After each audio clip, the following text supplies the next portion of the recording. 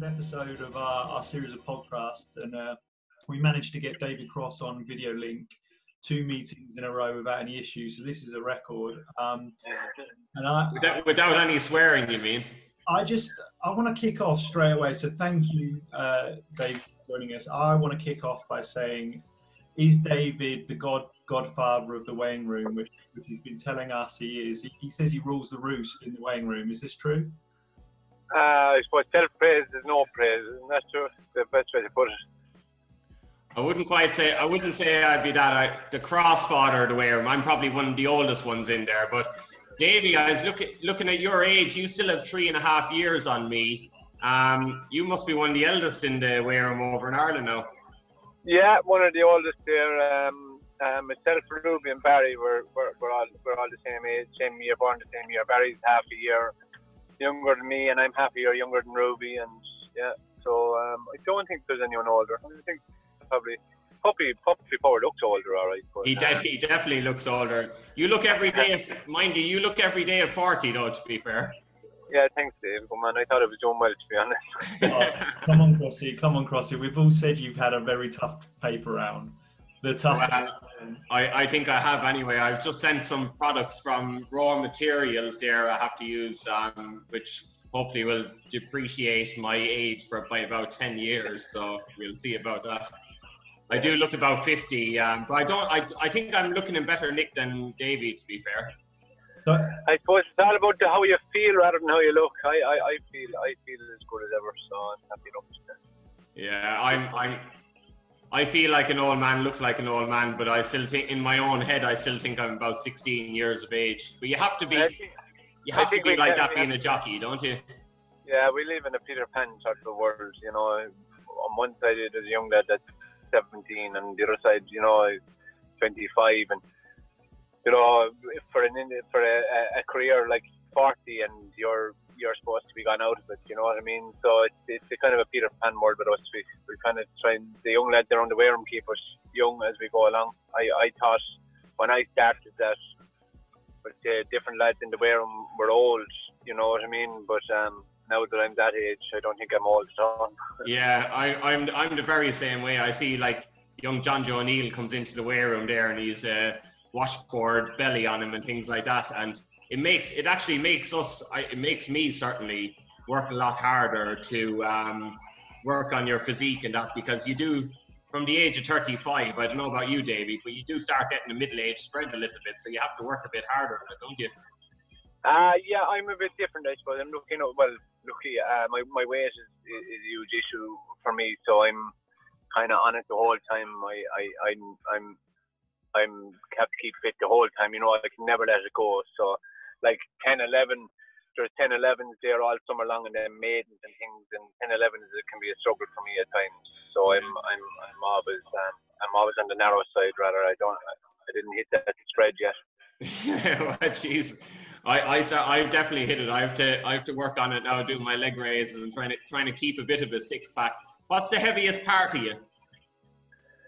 Oh, Jesus. I don't know. It's definitely not my brain, I know. Well, you have a big set of ears on you, but I have seen you in the shower before. Huge lugs on me, yeah. You know what they say about the fella with the big ears? Go on. I don't know. Do you know what they say? Big set of earmuffs. Hear well. Also, you wouldn't be. You take your time in the shower as well. You'd be one of the longest in the weighing room, would you? Yeah, I enjoy having after. There's only a matter of being rest after a day. That's all. It's good old. Just to give it a bit of time. That's all. I meant you had a lot to wash. Oh yeah. I don't know. Small but hard working. Small but hard working. Yeah, fair enough. Well, fair enough. 4 kids, I hear, so definitely works. 5. Yeah. He's a fair stallion. Yeah, I'm watching them here. They're running around here in front of me, so I'm kind of double jobbing at the moment. What age are they all now, Davy? 16, 5, 4, 2, and 9 months.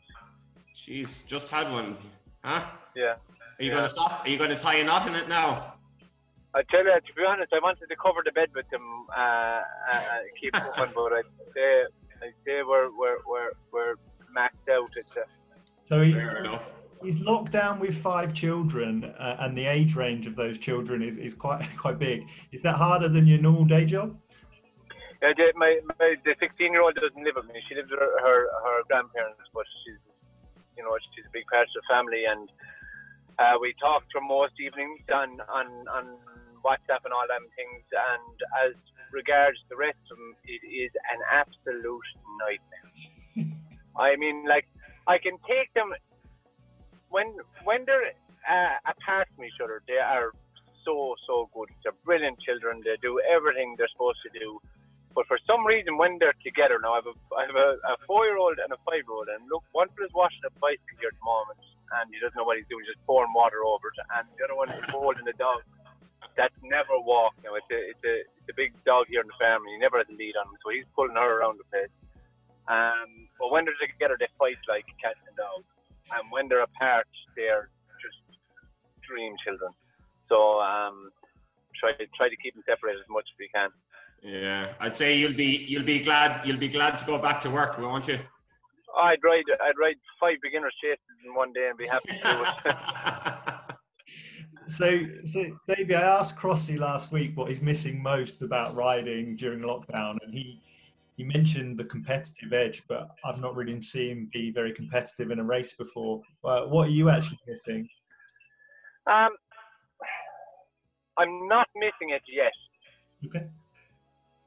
I haven't had a holiday in quite a number of years with the kids, and for different reasons, racing, and there were times there it looked like it was going to be champion jockey, and we called off different holidays and things for them reasons. So at the moment, I'm happy.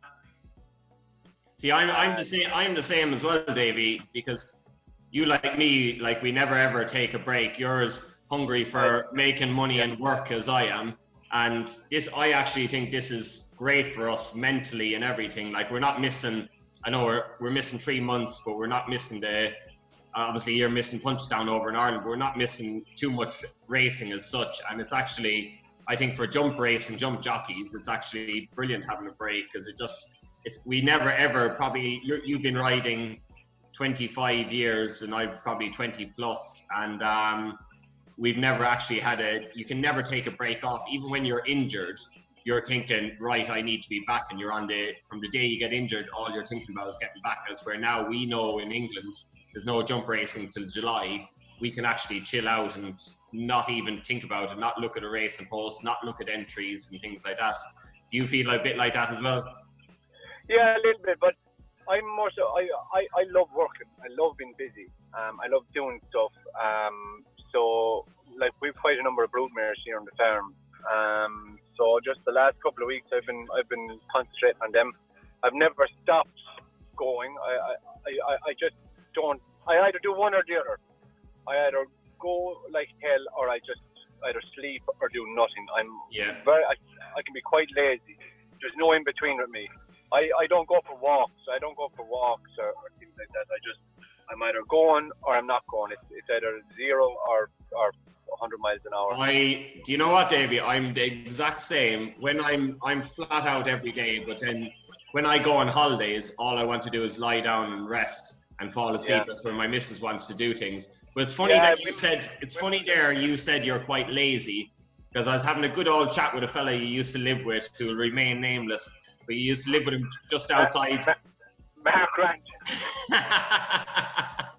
Who said to me, you lived with him for a year, he said he was the most laziest man you'd ever meet in his whole life.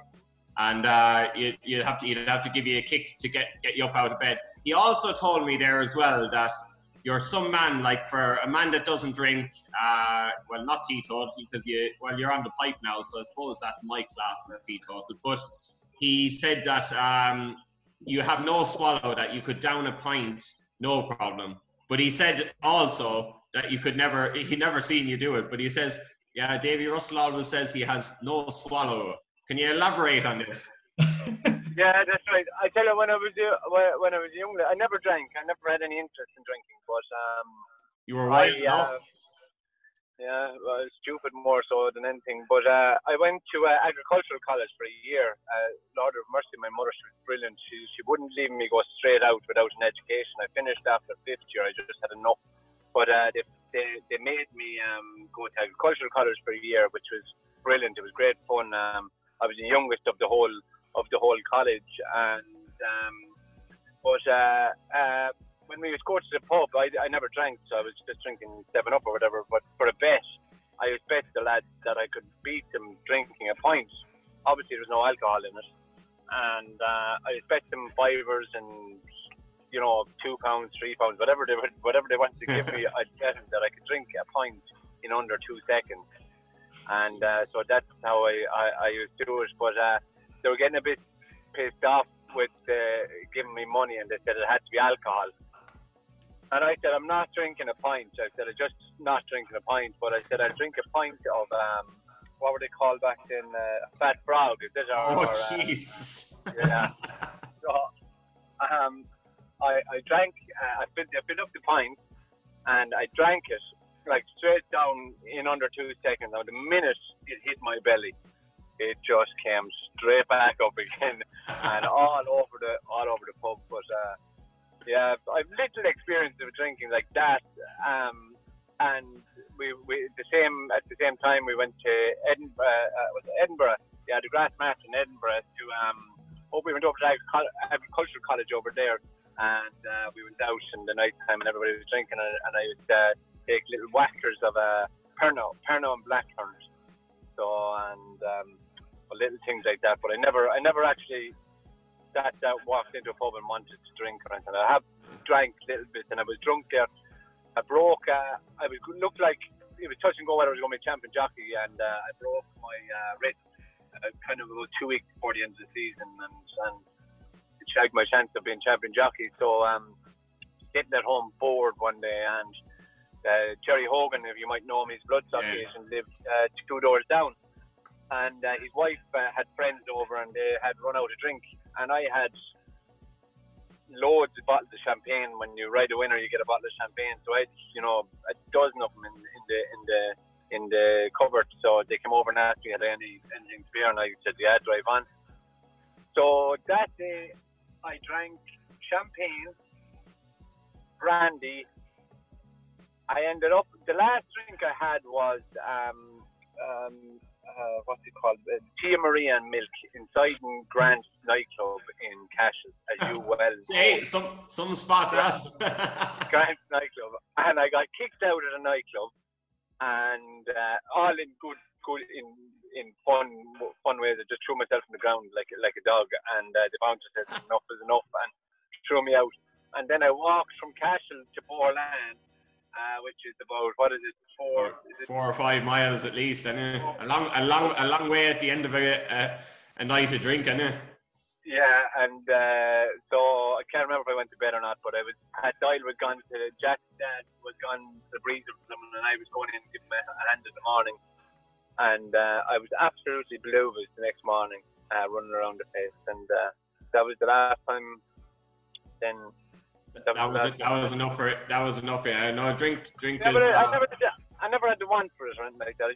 I didn't mind it. But it had to be taste. I hated the taste, but I never had the want for it. But they were the only experiences that I ever had. They were enough.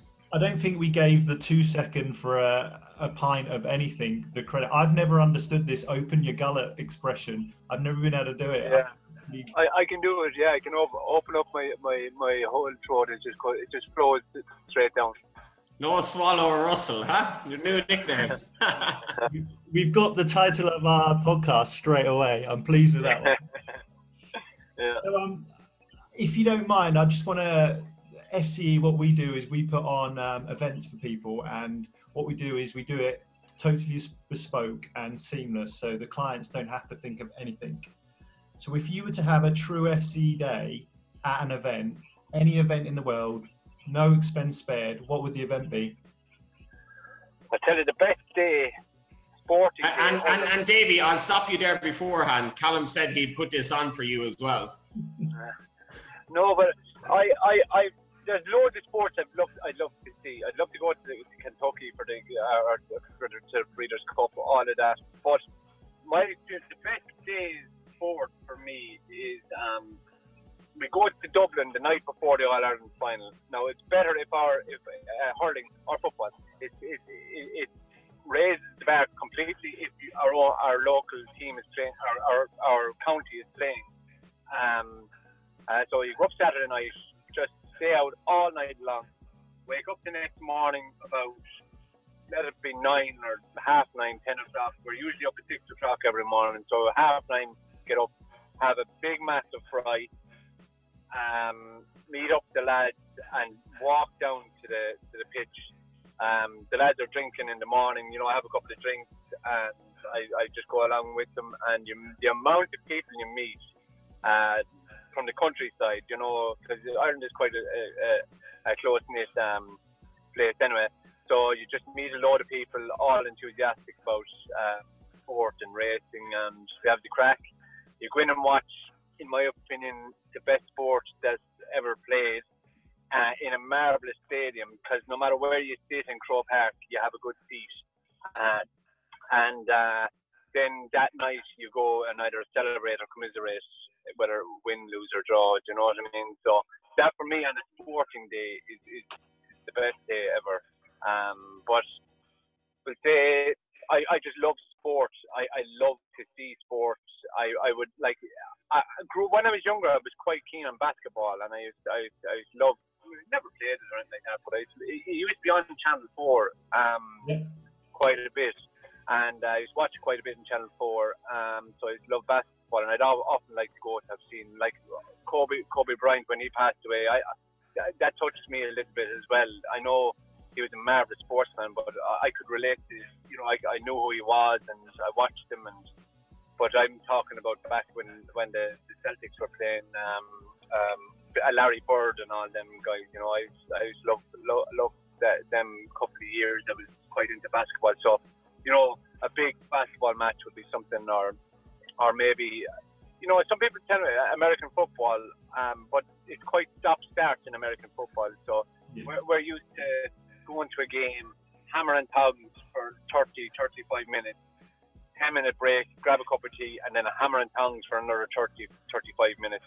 No let up. So to go and watch a Super Bowl or something in a stop-start, I'm not sure if I'd like that. But I would like to go to a Breeders' Cup. I'd like to go to a Breeders' Cup and meet Bob Baffert and all of these guys. I was looking up, I went to Saratoga to ride. They called off the race on the day, but it was a great experience to go there and see the place. But, because you watch so much on the racing channels and things, but I was just delighted to have that. That's one thing I've done actually, is actually rode in Saratoga. It's some spots. Yeah. It is some spot up there. Did you go over there for Gordon, did you? George Mahoney, Gordon had the horse, but he'd kind of stayed over because he was running a couple of times. Yeah.